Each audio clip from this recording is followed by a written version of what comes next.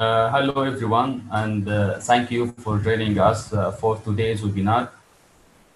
My name is Rami Eid. I am Exploration Geologist at Rashpetco. Rashpetco is a GV company with Shell, which operates in Egypt. Today we are presenting an overview of seismic data acquisition and processing. This talk will be presented by Dr. Hatem Farouq. Before we get started, if you have any questions during the presentation, please type them into the question box in your Zoom control panel. I will bring them up during the presentation, and we will also have a time for questions at the end. Now, we will turn the time over Dr. Hatem Farouq. Our presenter today is expert in oil and gas exploration and development, with more than 40 years of experience in oil and gas sector. Dr. Farouq has worked extensively in oil and gas industry in both technical and managerial positions with local and international companies such as GAPCO, British Petroleum, and currently with Perenco, North Sinai Petroleum Company, where he is Exploration General Manager and board member of FCGV. Dr. Hatem received MS and PhD degree in geology, petroleum geology, and geophysics.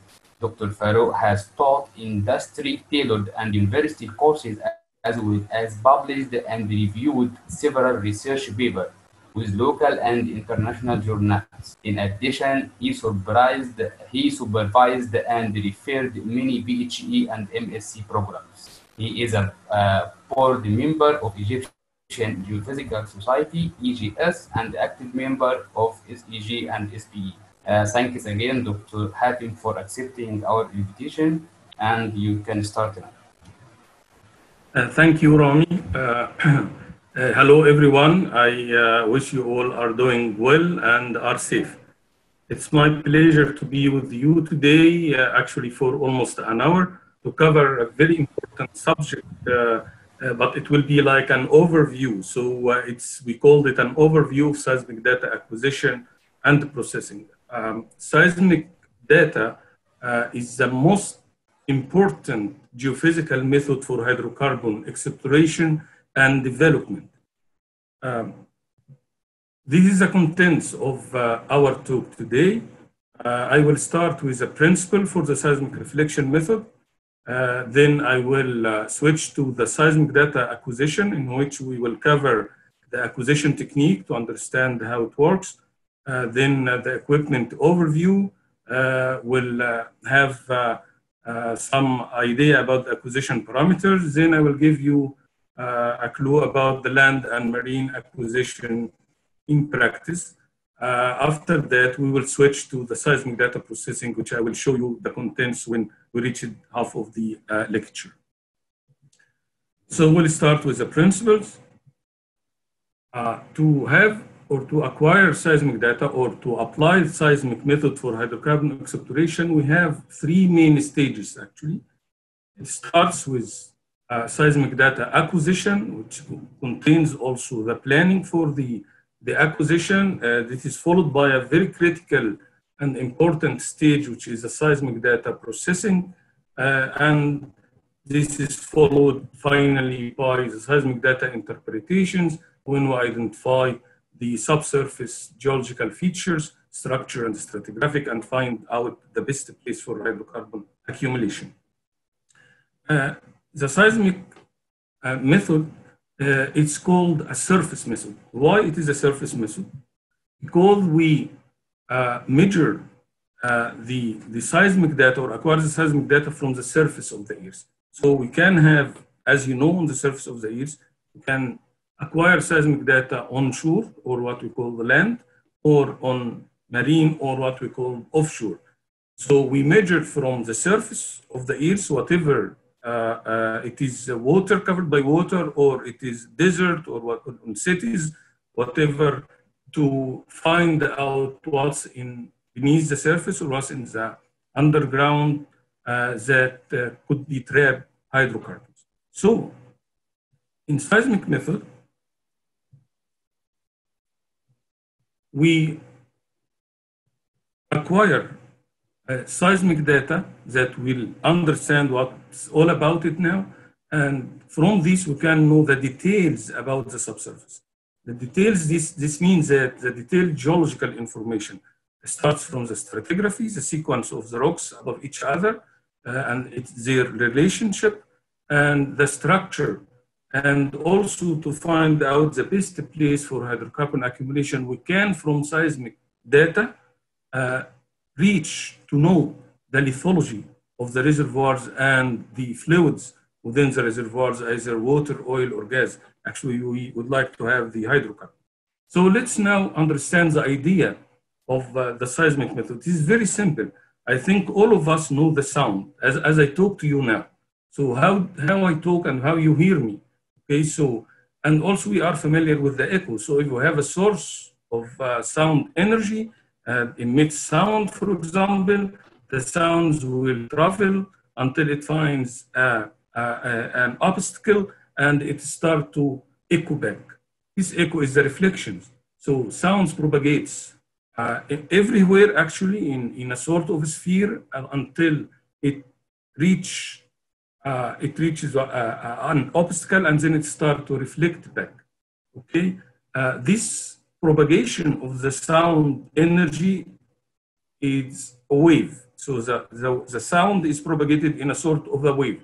These waves have like different amplitudes and different frequencies.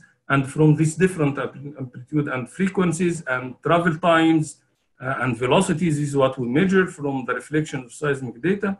We can know the details of the subsurface, again, from boundaries to detailed lithology and fluid content. Okay, let's understand how these reflections appear on the seismic data.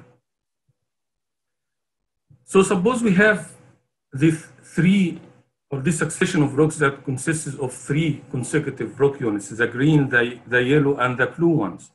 Each rock unit of this has its own petrophysical properties like the density and velocity. So each layer is characterized by its own density and velocity. And I mean by velocity here, the velocity of seismic wave propagation, the energy, how fast it propagates within the rock itself. Okay, when we multiply density by velocity, we came up with a value called the acoustic impedance.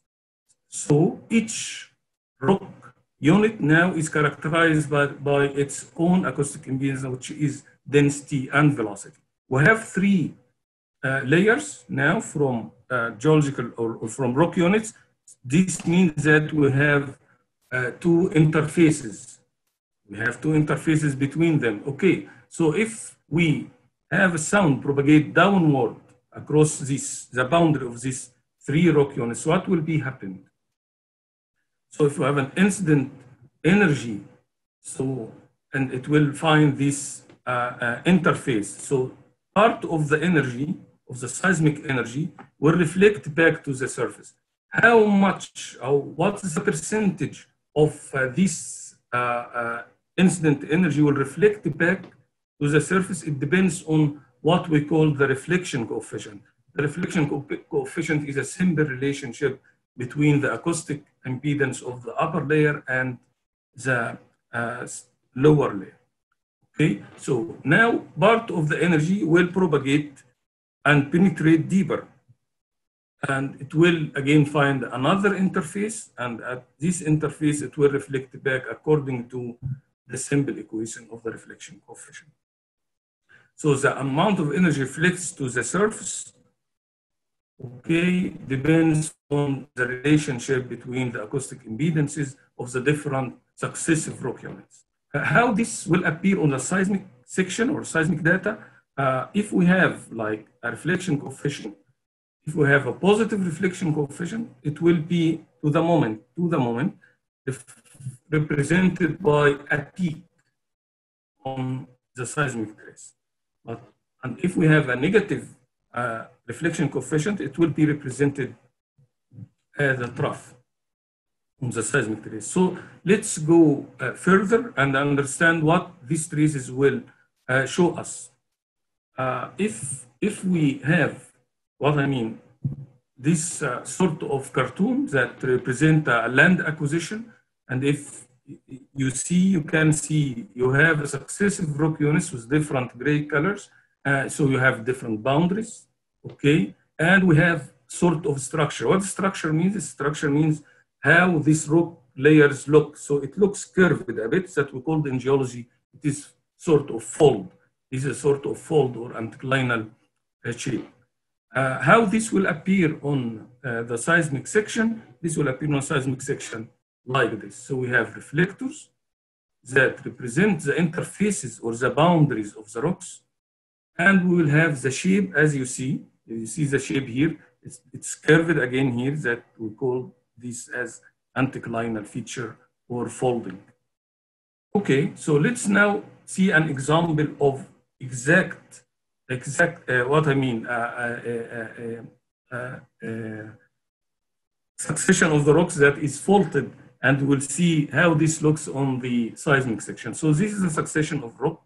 This is true section, and it is affected by faults, or what we call here normal faults, that is highlighted by these white arrows. How this will be appear? You see here the surface, and this is supposed that is observed. This is actually an outcrop, but I'd like to clarify how this will appear on the seismic section. So this will appear in the seismic section like this. We have set of reflections that reflect the boundaries between the rock units, and also we have some terminations, as you all see now. This will be interpreted as faults.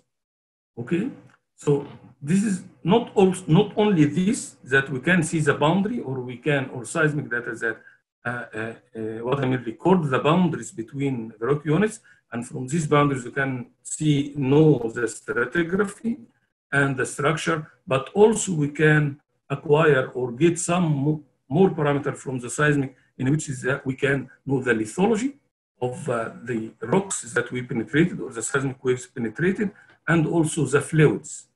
And we can take this from this graph, the distribution or the seismic section itself, so you can know the fluids, where is the hydrocarbon, where is oil, where is the gas, or the water.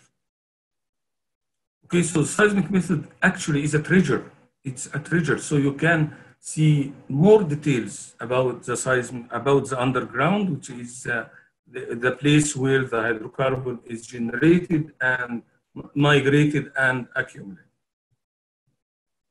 So let's understand how we collect the seismic data in the field, how we record seismic data, or what is the acquisition technique. The acquisition technique that it is not known universally now, it's called the common midpoint method. So the main or most of the seismic reflection seismic methods that use the hydrocarbon exploration, it's use the technique of the common midpoint. Let's understand how this works. To acquire seismic data, as we will clarify later, suppose we have these two successive rock units in the subsurface with two different colors here. So how many boundary we have, or how many interface we have here? We have only one, because we have two layers only. And we acquire seismic from surface. Okay, and this will be the reflector in the subsurface.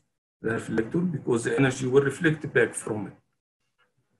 So to acquire seismic data, we should have like source of energy, and we have receivers. And I'll give you an example of a spread consists of one source with 8 receivers, 4 at each side of the source, and this is what we call split spread, and we'll show you this in a minute.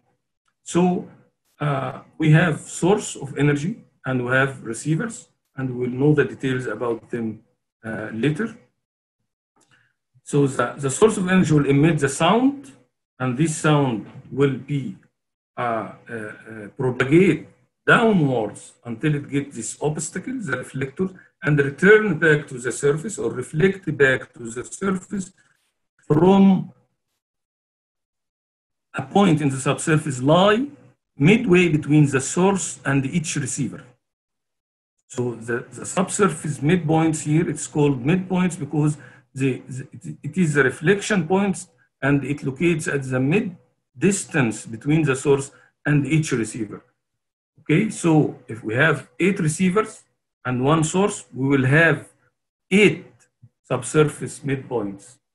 Okay, when we acquire seismic data, we move up and start again doing the shot point several times, and we'll see what is the CMP mean now.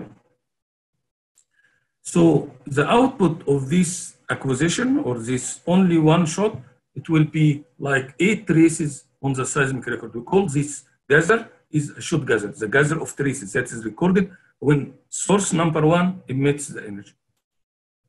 So on, we will move up toward your right-hand side. So the source location, so this is the midpoint. I will choose only this midpoint. I have 8 midpoints, okay? But I will choose only one of them to understand the technique of the common midpoint. So we'll see how many times this midpoint will be recorded. So we will move to shot point 2, okay? And we will have another record, okay? And the midpoint now start to called common midpoint. Why? Because it is the same midpoint that covered from the pale blue shot point here, this one, it's covered here twice, one with the red ray and one with the pale blue ray. And so on. We'll continue. I will show you 6 shots. So you see how we move. We will have number of source, number of shot gathers, and we will have the common midpoint will be covered several times.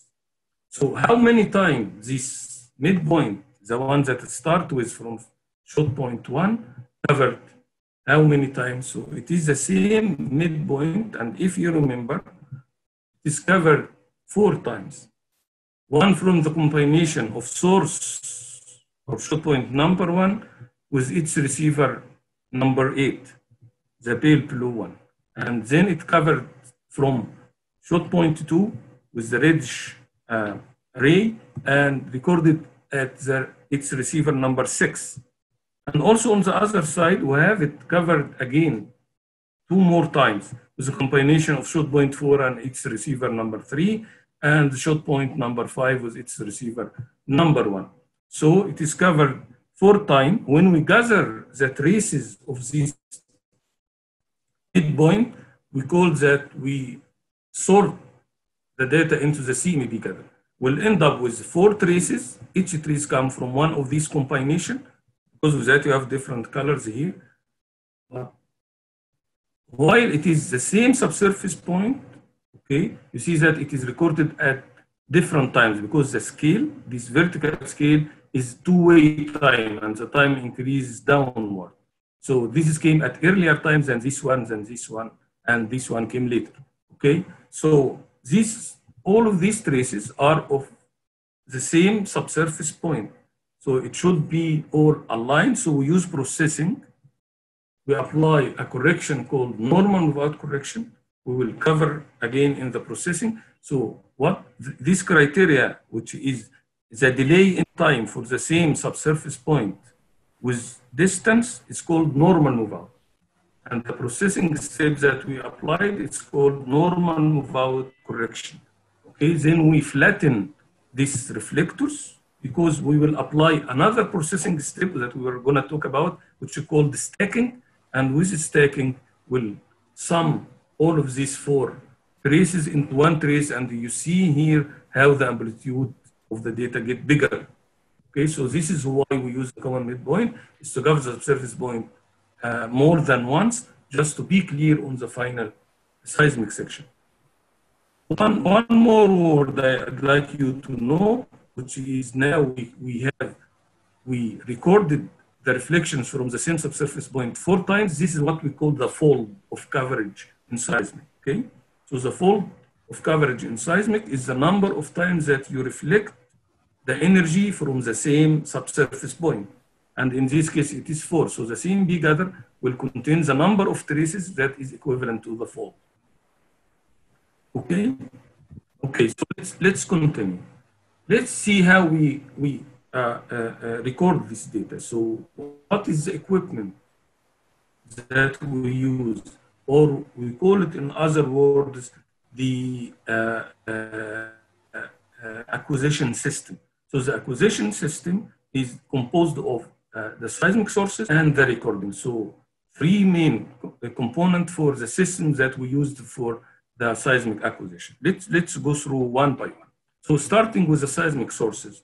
What's the seismic source? The seismic source is a transducer that produce sound energy, because as we start, if you remember my second slide, it was about the echo of the sound. So the energy that we use for seismic method is the sound energy. Okay, so we need a device that emits sound energy. Okay, so the seismic sources is a transducer that can convert any type of energy, whatever it's a potential energy, it's a chemical energy, into sound energy. Okay, and this sound will propagate as we just discussed. So the first one and very famous source of energy is the dynamite. You know the dynamite with its bang. It has a very loud sound. It's a very good seismic source. It's an excellent actual seismic source because it contains a lot of frequencies and it penetrates deeper in the ears, and it can cover actually or can be used on land, the onshore, or in the marine or the offshore. It needs some precautions in handling, but it is a very good seismic source. The second one, which is a very simple one, is the weight drop. So if you use a hammer like this slide here, it will generate sound, okay? And this sound will propagate downward.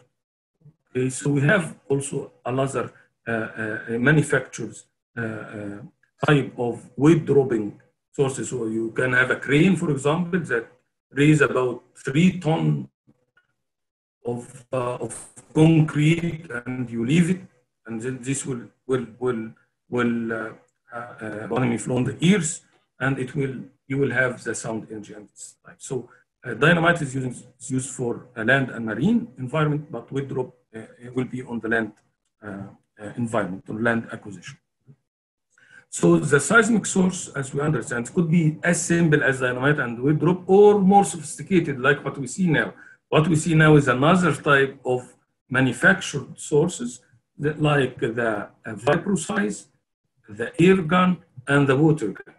The vibro-size are, as you see, is a truck that contains electromechanical system, and in this source we can use a signal, or we can emit a signal that takes a period of time. We call this the sweep, with a change in the frequency. So we can have an upsweep that start with low frequency and end up with high frequency, or vice versa.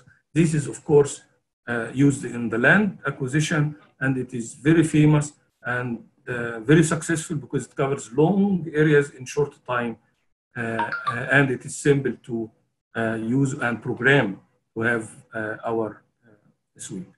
The air gun is a marine source, so we use the air gun in water-covered areas. The air gun simply has a chamber that we fill with a very pressurized air, and this is stored behind the seismic vessel or the boat that doing the acquisition, and it at the short point location, this air will be suddenly released underwater and form a balloon, and the water to reach to the equilibrium, it will contract this balloon and it will do a sound. So this is the source, because our source is sound energy. We need to have sound energy. The other one is the water gun. It is nearly the same idea, but it is not generate a bubble of air, it generates a cavity, the water gun. So water gun and air gun are marine sources. Vibro-size is a land sources. Weight drop is land source. Dynamite is both, can use both. And again, the seismic source is any device or equipment that can produce sound. Then we'll go to the detectors. So how we detect, how we're gonna detect the reflections that come from the interfaces between rock units or from the boundaries of the rocks. Actually, we have two main receivers. So let's first know what is the function of the seismic detector.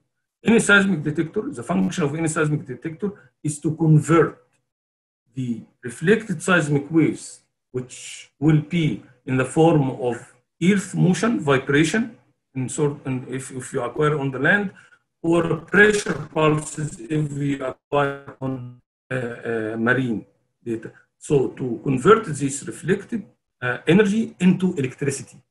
So the main function of the seismic detectors is to change the seismic reflections, which is the sound wave energy, into electricity. Okay, I will understand more now why it is electricity. So when we acquire on land, we use the geophone. And the geophone is simply a magnet that hangs in a coil. Okay, and when the vibration came from the underground, the magnet will vibrate in the coil, generating an electromagnetic field, which is transferred into electric energy. The marine seismic detector is called the hydrophones. Hydrophones, we have a piezoelectric cell. This piezoelectric mineral that used for in the hydrophone converts the pressure pulses into electricity. Why it is pressure pulses in the marine? Because you know we have the water, the column of water. You will miss the vibration that comes from the sea bottom, but when the vibration came and touches the water, it converts from mechanical energy into pressure pulses. So this one, the hydrophone, is used for water-covered area, and it is sensitive for pressure pulses, which is reflect the reflected energy. The other type, and it's very important, it is a combination between the geophone and hydrophone, and we call it the gimbal geophone hydrophone, and this is used in one of the seismic methods that we will cover later, which is ocean bottom cable or ocean bottom node seismic acquisition. So how the energy, we said that these devices convert the seismic reflection into electricity. How this electrical signal went to the recorder or transferred to the recorder, we use the cables. So we have land cables and we have marine cables. So it is an electrical cables, okay, but of durable, what I mean, very hard cables. And the cable for the marine, it's called the streamer. So the marine cable is called the streamer, and we call it a submergent buoyant cable because it is usually when you acquire the seismic data, this streamer or this cable was tied behind the vessel and at depths of about 8 to 10 meters below the sea surface. Okay, and it contains a hydrophone inside it. Okay, so how we record the seismic? So now we know how we acquire, we know the technique, it's the CMP, and then we know that we use some sources to generate sound energy and use receivers to detect the reflected seismic energy and convert it into electrical signal, and the cable transfer this electrical signal to the recording. How I record the seismic data? Okay, at the old days, the seismic data was recorded analog. So we have a sheet of paper, and you start from a scale of 0, okay, and you start to have your vibration or the Earth's vibration, okay. But later, after that, the scientists find out the digital recording, and in digital recording, we took this vibration or the seismic reflection and sample it, take a reading of the sample every constant milliseconds or every constant time, and convert that into numbers, okay? And we use a binary system and type this digitally on a magnetic field table. So the data is reformatted from analog, what I mean from the shape of the waves into numbers. It is like the graph. If you have an x-axis and y-axis, and you get some readings from your wave, okay? But it is written to the storage media. It is most properly a tape that I will show you the shape of the tape now. But because the advantage of the digital recording, it is written by the computer language, and the processing are using computer programs, and so we can, and routine, so we can process the data very easily and simply.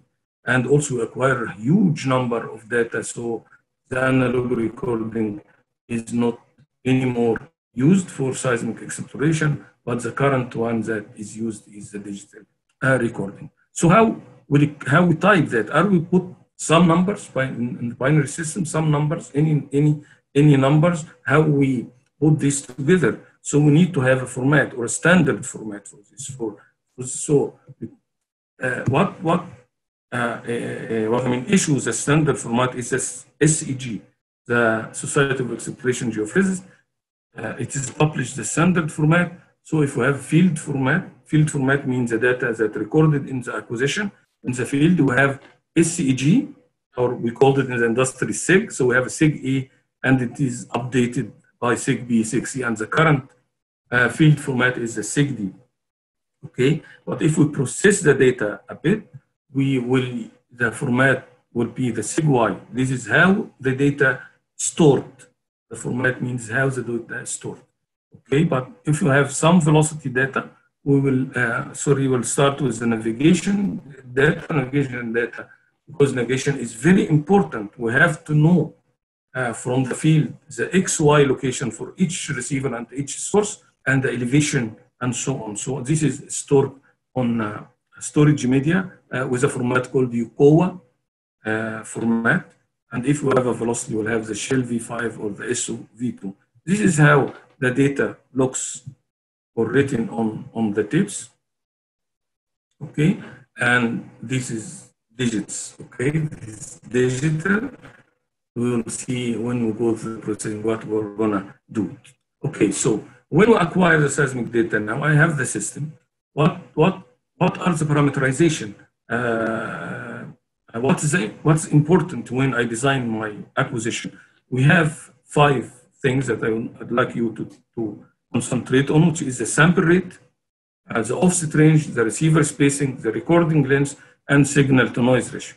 For the sample rate, you remember, this is the sample rate is the period of time that we take the reading, or when we convert from analog to digital. This is the sample rate. It has relation with the frequency, and if we take it wrong, we'll have some sort what we call temporal aliasing. And then we'll have the offset range and receiver spacing and recording length. This is to understand that we have 2 geometries. The one on your right-hand side, it's called the split spread. This is the one that I showed you when we were talking about the technique. And this one is a single-ended, or the off-end we used mainly in the marine configuration. And to understand these parameters, so the distance between the source and the first receiver is called the near offset. The distance between the source and the farthest receiver is called the far offset. And the distance between 2 successive receivers is called the group interval. Okay, the offset and the recording length. Recording length means that how many seconds I will record the data.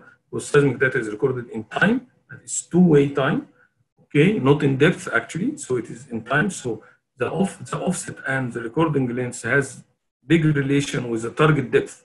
So my target depth is shallow or deep, or I have multi reservoirs or multi targets.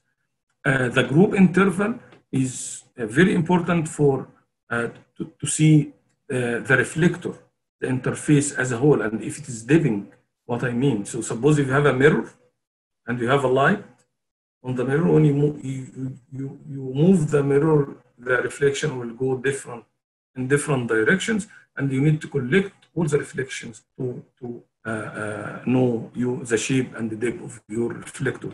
So this is related to the group interval. Wrong group interval take us to a very bad problem with seismic, which is called a spatial aliasing. In the signal to noise ratio, we will talk about this more in the processing very soon. So let's see acquisition in practice. So you hear a lot about 2D and 3D seismic. So let's see what is the difference between 2D and 3D seismic in both marine and land acquisition. So for the 2D, we acquired across profiles, which is called seismic lines. And these seismic lines, as you see, it's a few number of lines that are intersected to each other. In the strike of the structure, the surface structure, and the other one perpendicular to it, and which we call the 2D. How we know the strike and the depth? We can use another geophysical tools, or we can use the surface geology. Because of that, we have geological trips to know generally about the structure of the area. So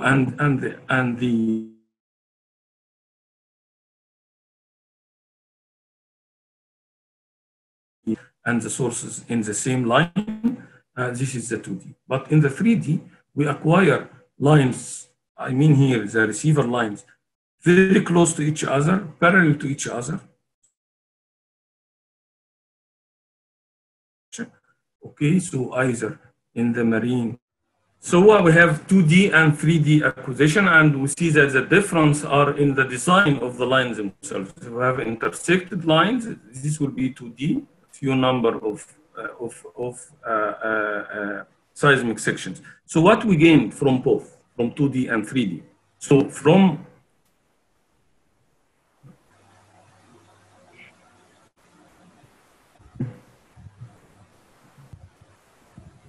2D, we'll have nearly the same number of profiles that we acquire in the field. We will have vertical sections as you see here. So same number of vertical sections. So if you acquire 5 lines in the field, you will end up with 5 of these vertical sections. This is a vertical geological cross section, but in time, in two-way time. This axis is a two-way time. But on the 3D, we'll end up with a cube of data. This cube of data, you can cut it in different directions. So you can have like vertical sections, like the 2D, and also you can have some horizontal slices that, and most of the applications of the advanced seismic techniques is based on the 3D.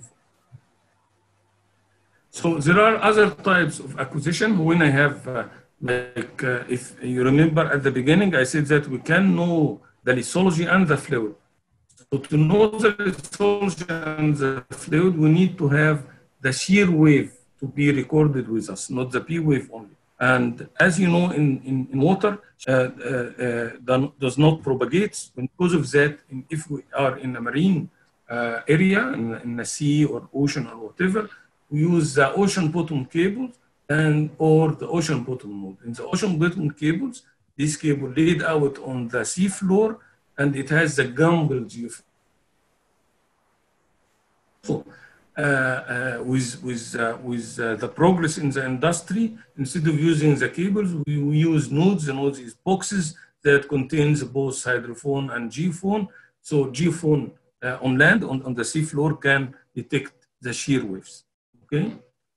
Also, if we have obstacles like salt domes, any type of rocks that prevent the seismic energy to be propagated deeper, we can use other type of acquisition, what we call the multi-azimuth acquisition or the wide azimuth acquisition. Actually, the narrow azimuth acquisition, what we call NAS, this is the normal one that I talk about, but the multi-azimuth, for the same point, we acquire the data in different directions, and the wide azimuth, we have the source boat away from the receiver boats, so we can cover lateral, more or much larger lateral area. With this, I conclude the overview of the seismic acquisition, and we'll go quickly with the seismic data processing. So seismic data processing is the second stage in the seismic method. As I mentioned before, and it's a very important stage, very critical, because you can end up from seismic processing with fake subsurface geology or with true subsurface geology. Okay, because of that, it needs more understanding about the science. To understand more about the seismic data processing, we'll give you some definitions and principles, and then I will understand what signals and what are noises. Then we'll talk about the processing flow, where we say that pre-stack, post-stack, or whatever. And then I'll give you some real data examples to understand the application. So for definition or principles, seismic data can be represented in different domains. Let's understand what means by different domains. If you have water, the water can be liquid as we drink it, or it can be changed to solid state as ice, or to gaseous state as gas. This matter state, the data of the seismic data, which is sound energy or the reflection, can be represented or plotted in different states, but we call the domains because states is of the matter. So the first plot in your left-hand side that I have the arrow on it now, this is called the time domain. What I mean by time domain is that I represent the reflections at each trace, and the vertical section here, the vertical axis here is a two-way travel time. So this is what we call time domain. But with sort of analysis, it's called Fourier analysis, we can convert this data into the frequency domain. And in the frequency domain, I can see this data like graphs, as you see here, between frequency and amplitude, or I can plot it in an FK filter, an FK plot that we are going to talk about. Or we can go to another domain, which is called tau B. This is the seismic data that you see here. So this time data is like it's here, and it's the same data, but it is represented in different domains. Why I represent the data in different domains? Because to separate the noise from the signal, and we'll understand now what's noise and signal, I can separate them in one domain better than the other domain. There is another name of domain that is the geysers. So we can have the seismic geyser. If you remember in the acquisition, when we acquire the data, I said that this is the source geyser or the shot geyser. And then when we collect the traces for the CMP, we said that this is the CMP geyser. So data in seismic can be gathered in different geysers. What I mean, the traces, what I mean, to be in sample in different geysers. And this is what we call the pre-stack. So when we apply processing on this geyser, type of geysers or domain, this is called the pre-stack. And then when apply the stack, and I end up with the stack section and apply any processes, this will be a post-stack process. Okay, so let's go further to understand about the flow. What's signal and what's noise? Signal and noise, both are sound energy, both are reflections. Okay, but the signal is the wanted reflections. Signal is wanted reflection, which reflect the real subsurface geology, reflect the reflections that come from the boundary of the rock, different rock units, while noise is any other type of sound energy that is recorded while acquisition. Okay. So if we have this record, actually this is one record with a mirror image from each itself. So if you take a look here, please imagine what are the signal and what are the noises. So if you remember in the acquisition part, we see that the reflector zone comes beside each other, nearly flat. This is the reflection from the subsurface geology, but any other directions are the noises, unwanted energy. So what we see here is like this. So this is what I highlighted in red are the major reflections, which represent the geology, but we have some refractions here at the shallow part. We have these linear noises. This one came from what we call an air wave, and this is come from the ground roll. Ground roll is traveling of the sound from the receiver on a superficial boundary to from the source to the receiver. So the signal is a wanted energy that reflects geology. Noises are unwanted energy that reflects any other thing. So if we, to understand more, if we see these are two records, okay, two field records. Can you now imagine where are the noise and where the signal? So just to save time, you see what's highlighted on red? These are noises, it's unwanted energy. After processing, I remove all of these noises. You see the difference? This is before processing, this is after processing. This is before processing, and this is after processing. Okay, so after processing, where are the reflections? You said that the signal will appear. So in seismic processing, we said that seismic processing is responsible for increasing the signal to noise ratio. So what I mean, to diminish the noises as much as we can, and we have as a signal, we have the data full of signal, which is the geology again. So now, if I go back here, this is before processing, and this is after processing, and you can notice what we removed from the data. What we removed are the noises, but now where are the reflections? Where are the signals? So in this one, we improve signal to noise ratio, but where are the signal? The signal is here. You see these packages? This is hyperbolic shape reflectors or nearly flat reflections. These are from the ears.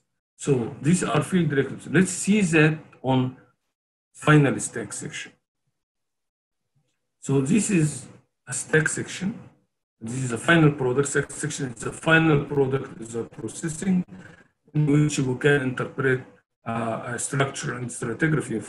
We can talk geology only in the stack section.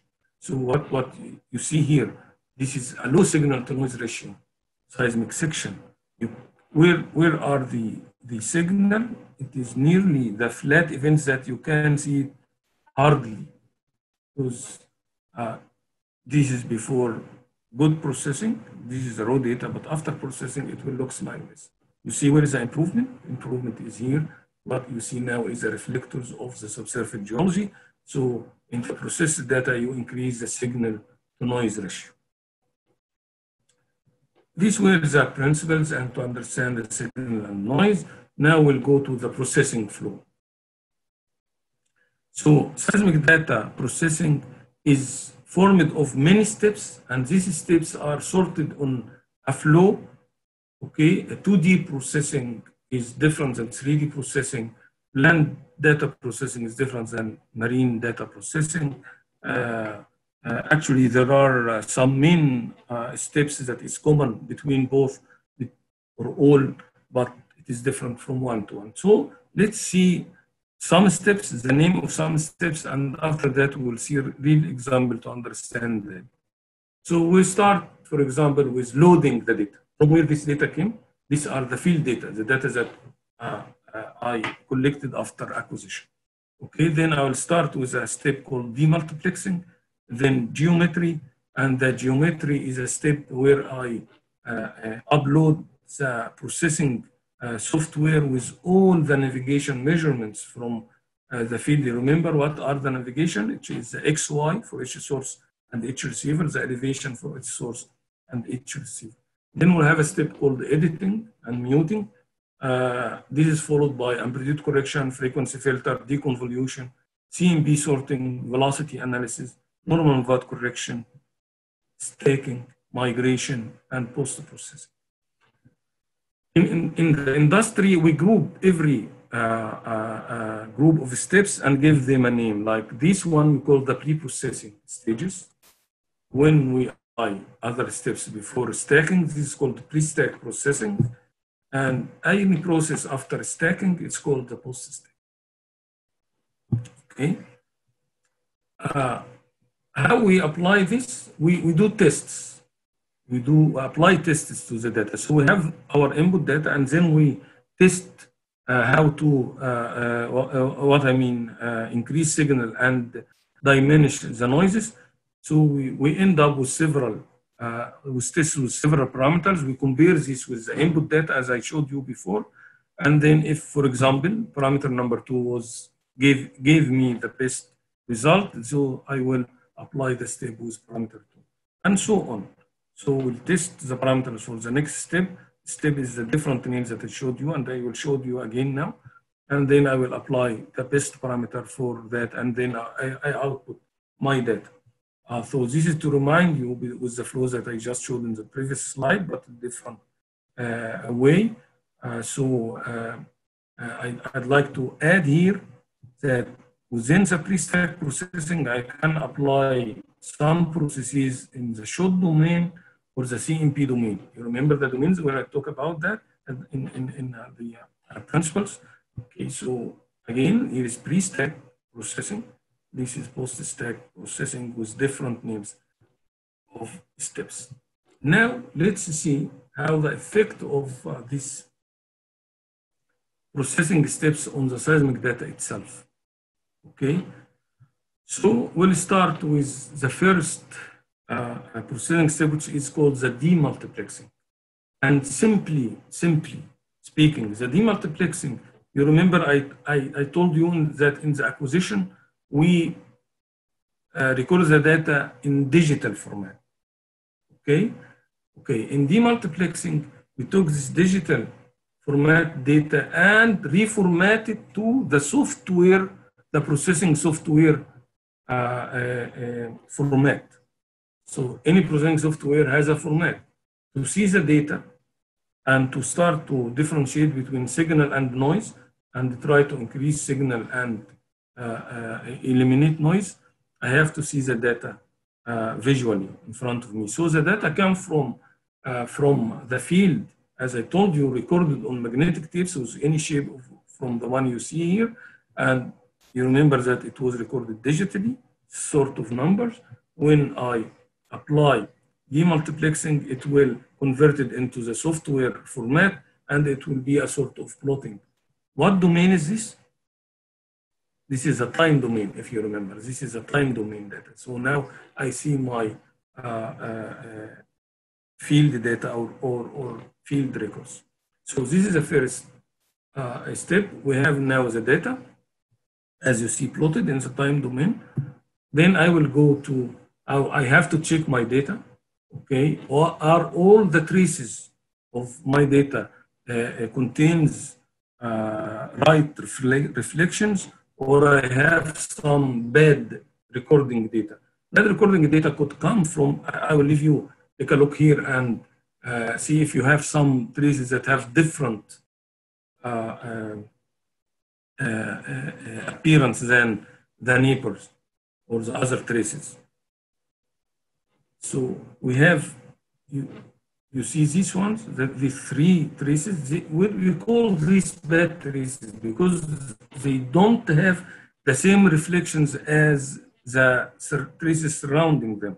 This may be for different reasons. One of them is that the detector itself, either the hydrophone or the geophone, was bad, unfunctioning. Okay, so the trace editing step, in the trace editing step, what we do is we multiply these traces or the amplitude of these traces by 0, and we end up with this record. So it is the same record, but after applying the editing, the trace editing step on it, we sort of remove the bad traces from this. So trace editing can edit only one trace, can edit sort of traces, can edit a complete record, can also convert the peak into trough and the trough into peak. This is what we call polarity. So it can reverse the polarity of the data. Why it is polarity? Because you remember the reflection coefficient. Okay, when we have positive reflection coefficient, what I'm gonna plot it on seismic will be peak or trough. This is the what I mean polarity. So editing can change the polarity. So this is as simple as this, as one of the steps. We can do this manually, or we can do it automatically. We call it automatic edit. I can identify to the software, processing software, that the bad traces has an amplitude of thresholds, so and so, and we can remove. And going to the trace muting after that, when we record the data like this, I have here six records. Okay, from 6 sources. You remember at the very beginning when we talk about the technique. Okay, so where are the reflections? The reflections are those ones that have hyperbolic shape, but near the surface or at earlier time, we record some unwanted energy, like the refraction. If you remember when I showed you signal and noise, the refraction here, and I have some bad data as the far offsets. So the unwanted data, how I can remove it? We just remove it by editing. But if I use editing here, I will remove all the data. So we put a line, identify a line that, and told the software that all the data above this line is unwanted data. These are noises. Please mute it off. Please cancel this data. So I can clean my data like what you see here. So this is a trace muting. One of the very important corrections to seismic data is what we call the static corrections. What is static corrections? You know that if you acquire seismic data onshore, on a land area in the desert and whatever, you have different topography. So you have different elevations. So you will have in some part of the lines, you will have the source and receivers at elevation, for example, 10 meters above sea level. And in others, you will find it 5 meters below sea levels. And in others, you will be at the mean sea levels. Seismic data is recorded in time. So if the starting and ending point, which is the surface, because at the very beginning, I told you that this is a surface geophysical method. So we measure from the surface. So we put the receiver and the source at the surface, and we measure the reflection in time. So if the surface is not flat, you will get the reflection at later and aerial times comparing to the, the topography. Static correction is very huge subject, but I will show you the examples to understand. So if you see here, I have 2 examples, one colored, your left-hand side, and I have these black arrows, showed you that the reflectors are terminated, and broken. You see the broken, how the is broken here. And this is again here, if you see this reflector, it is broken elsewhere. And broken in geology means false. So if you have terminations and you have the reflector is broken like this, so you have false. So if I interpret this data, I will put many false actually, but this is not true because this is before applying the static correction step. But see, after the static correction step, where are the terminations? It is very smooth and it reflects a domal shape or anticlinal shape. And here it is flat reflector without any termination or error. So you see how processing is very critical, is very important. This is what we call the stack section. This is the final step of the seismic processing, which is here on the stack section where I can interpret my geology. So if I output this from the processing, I will end up with a subsurface full of faults. So I can find like a place for a trap, and I would drill a well, but it is wrong. So this is a fake subsurface reflections. But when I use a correct processing, then I will correct for the topography. But for static correction, I mentioned the topography only, but also there is the superficial rock layer, which we call the weathering layer. You know that the rocks are weathered at the surface because of the air or the water or whatever. And this weathering layer is characterized by very low slow velocity for the seismic waves. So it prevents the seismic energy to go propagate downward, and we correct for that. So static correction is a set of corrections for the change in elevation, for the weathered layer thickness, the weathered layer velocity, and also to refer the data to a constant datum. Again, to have the start, and the reflection at the same dot. Going after that to the amplitude, and the amplitude, how strong is the reflector appear on my seismic data, whatever pre-stack or post-stack. And with amplitude, I will show you 3 examples. One of them we call the correction, which is the spherical diversion. I'll show you the second one is the AGC, automatic gain control, and I will show you after that the balancing of the data. So working with amplitude at the beginning to correct the amplitude. Suppose the source of energy, when it emits its energy, and at the very beginning I told you that energy propagates in a sphere. So the sound travels. So to travel distance, the sphere should be get bigger. What I mean, so the radius of the sphere will get longer and longer. Okay, does the energy will be the same, or the energy will be decay away from the source of the energy? Will be decay away from the source. Yes, it is decay actually. So this is how the data looks after the demultiplexing. Where is the data? I didn't see any reflection. I don't see any reflections here. No, the amplitude is this blue, is this black colors here, but it is concentrated near the source because the surface is here. Here is deeper, or later time, which is deeper, corresponding to deep. So if I know how the radius, how much is the radius or whatever, or the decay curve, how percentage the decay happens with the distance, I compensate for that. And this is the same record. This one is this one, but this is after I applied the gain recovery or the spherical diversion correction as much. You start to see the reflectors here. So now the amplitude, as you know, is the reflection, how the peak appear or the trough appear. You can see the reflection. So this is a matter of correction. I have to apply it. When I say correction, correction means that it is a mandatory step. But I can, do more than that artificially. I was using another gain correction, which is called the automatic gain control. In automatic gain control, you see this is a record now. And if you concentrate here, you will see that the reflection end up here. So because the source is supposed to be here, and this is a shallow depth and earlier time, and this is deeper depth and later time. You see that you lose the reflections here. Okay, but when I apply the AGC, you start to see the corrections everywhere. Okay, but this is your maximum. No, I can have another one.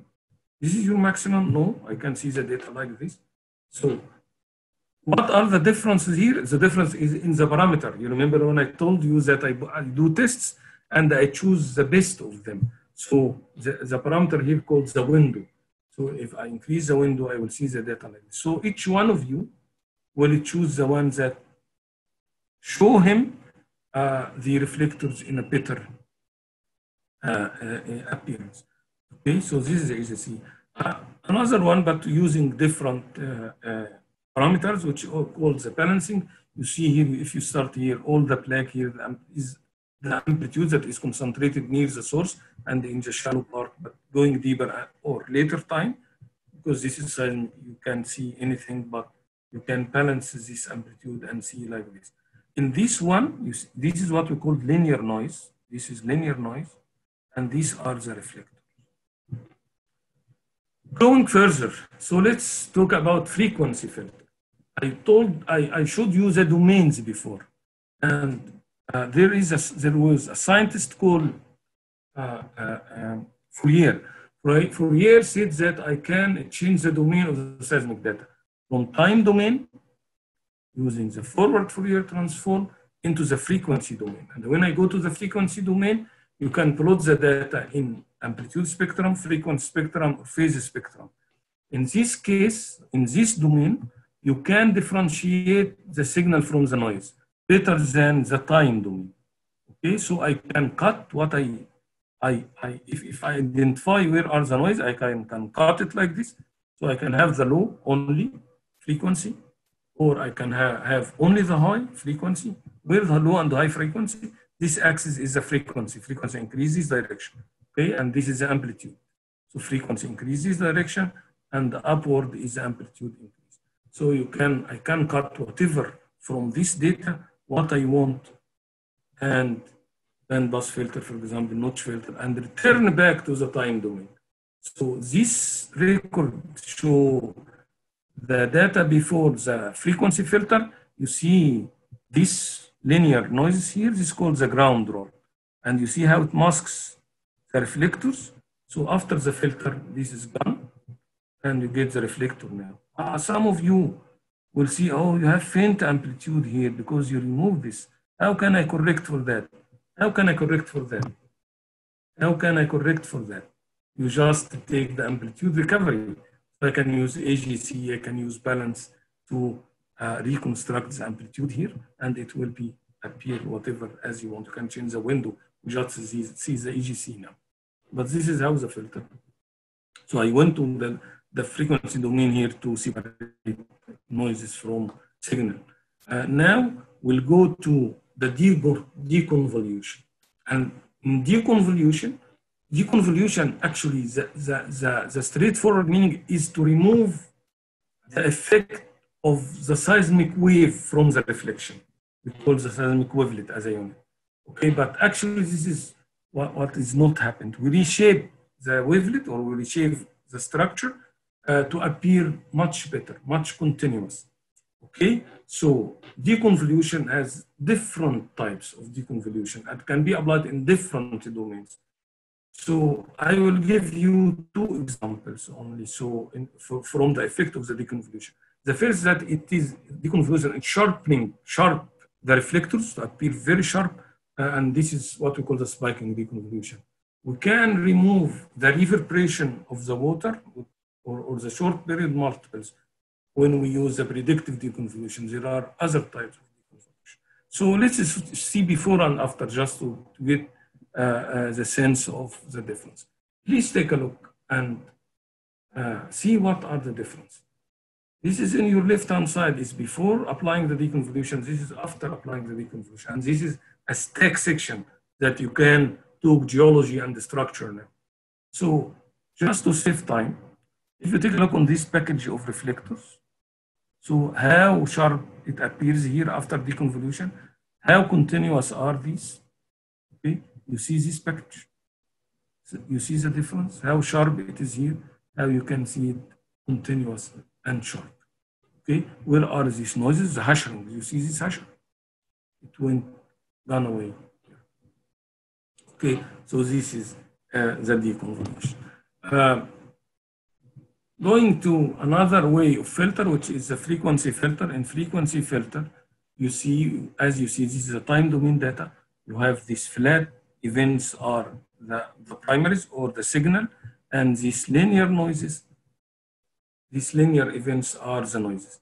We can go to the frequency domain again, but in this case, we will plot them in a graph that have the frequency and the wave number. One axis is the wave number and the other axis is the frequency. So in the linear noise, this is what we call the FK filter. FK filter with frequency wave number. So the linear noise here appear as dipping event on this plot. So any dipping event here is the noises, but the one that has zero dip, which I have this rectangle about it, is the data itself. So I will mute all of the dipping event and return it back to see how you remove this linear noise. This is the FK filter, very important one. Then we'll go to the multiple attenuation. Multiples means that it is the repetition of the reflector. It's like the echo. Very dangerous actually. So if you see this is a marine stack section. Marine means that this is water and this is the sea floor, and you see that this is repeated several times here. This is water is repeated several times. So this is repeated and it is not found there, and also it masks some of the primary reflectors. So this is after multiple attenuation. You see that most of these are gone away and some of the real reflector start to appear. Different types and whatever. So normal VAD correction, I will go through this very quick because we talk about it. The only thing that I need to add in normal VAD correction is how we calculate this delta T to have this hyperbolic flatten like this. We use the velocity. So this is called the velocity analysis. With velocity analysis, we see the the best velocity that calculates the delta t to have this hyperbolic shape reflector to be flattened, because I will gather all of this into one trace, and this gathering is called the stacking, and the stacking is here. You can talk about geology, you have folding, for example, in this one, but we can talk about any geology here, pre-stack. The stack is the final and important one. Finally, and the last thing that we are going to talk about is the seismic data migration. And seismic data migration is a critical and very important steps, because we count it as a correction actually for the data. And correction means that it's a mandatory. So seismic data migration is responsible for moving the CMP reflection to its correct subsurface location. Okay, this can be moved in vertically in time or laterally. So let's see some examples. Why we need the migration and see its correction? Because the assumption of the seismic method is that the reflector are flat. But if the reflector is not flat, we have a lot of structure. What will appear on seismic section? Take a look on this section. You have some flat reflectors, but you see those?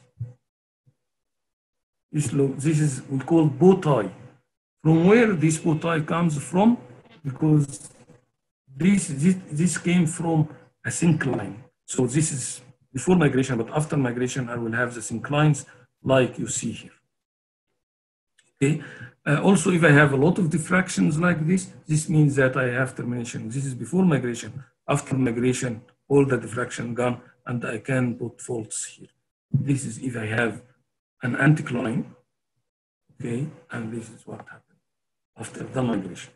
So, for example, if I have a salt dome like this, you see how the reflectors move with the salt dome, but you cannot locate the wall of the salt dome exactly because this is unmigrated or before migration. After migration, you can see the salt dome very clearly here. So one main factor to have a correct migration is the velocity. So what I have here is a seismic section with a velocity model spliced on it. The velocity model here is each color is a velocity value. So you see how the salts are found here. So we have different velocities than the other. You see how detailed is the velocity. The color means the velocity here. So and how it matches with the structure. More and more, this is a very difficult or very complicated structure. You see how detailed is the velocity model. We use here what we call full wave inversion, and you see how the seismic data looks like. With this, I conclude actually very big subjects in almost an hour. I'd like to thank you for your time and your listening. This is my contacts, so you can reach me at any of these contacts.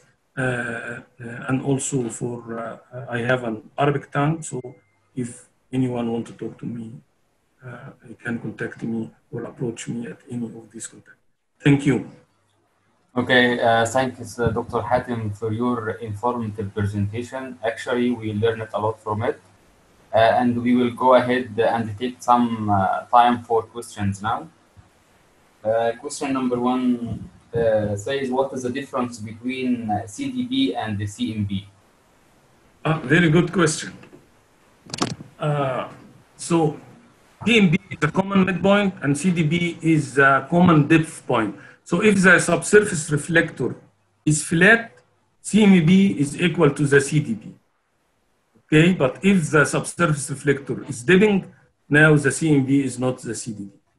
Okay, so the midpoint is the point that you receive the reflections from it, and it is in the midway between the source and the receiver. So this is the main difference. What I mean, give you the right CDB is the migration that we use. When I talk about migration, I said that it moves the CMP subsurface point into their right position in the subsurface. So migration makes the CMP equals to CD. Okay, Doctor, thanks for that. Another question, it says, how dynamite can be used offshore without affecting negatively the environment?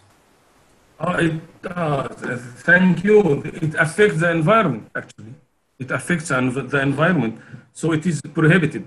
I said that you can use it in the marine. We were using this before, but actually it affects the environment. It kills fish and other creatures in the sea. So it is, some countries, the dynamite is totally prohibited.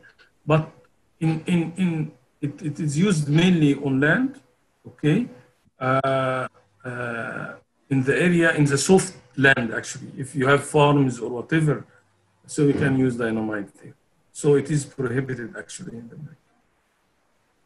Okay, thanks, doctor. There is another question. What is the difference in idea between sonic logging and seismic exploration? Is it the same idea? Uh, Nearly so. The sonic is a borehole measurement. Okay, so you have a sound, a source of sound that emits the sound into the formation, and you count whatever when you count the difference between two receivers. Okay, so you don't the sound in this case, in the sonic case, does not travel from the surface all the way down. But in the seismic data, you have the source and receivers on the surface. So the energy goes one way, all the way down from the surface to the reflector and the subsurface, and return back same way up to the surface. So when we build, for example, the synthetic seismogram, when we build a seismic trace from sonic log and density log, we have to calibrate the sonic velocity to the seismic velocity, because that we should have a velocity log, which is like the seismic. Okay, thanks, doctor. The last question says how to differentiate between actual and fake faults in the processing phase. Would you please repeat it again?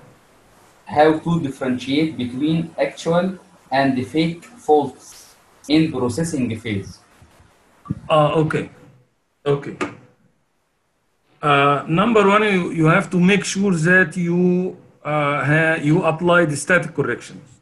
Okay, so you should know if it is a land that you compensate for the difference in elevation or compensate for the difference of the weathering layer velocity, because this is what will bring you the reflections at a fake time that you could put a fault or whatever. Okay, so first thing you have to apply static corrections.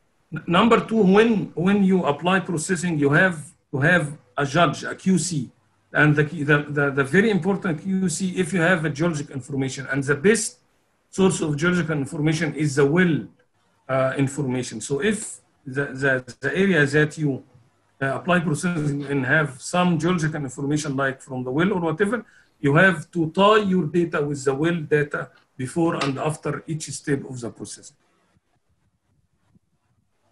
Okay, thanks, doctor. It looks like we have covered some questions. And now, doctor, is there anything else you wanted to cover before wrap up? No, thank you. And if you have any question, I will be happy to answer at any time. Okay, great. Thank you, doctor. Thanks for your time. Thanks, everyone. We appreciate you are being here and hope to see you in our next lectures. Thanks a lot, Dr. Hatem. Thank you very much, Rami, and thank you for all that. Thank you. Okay, thanks, doctor.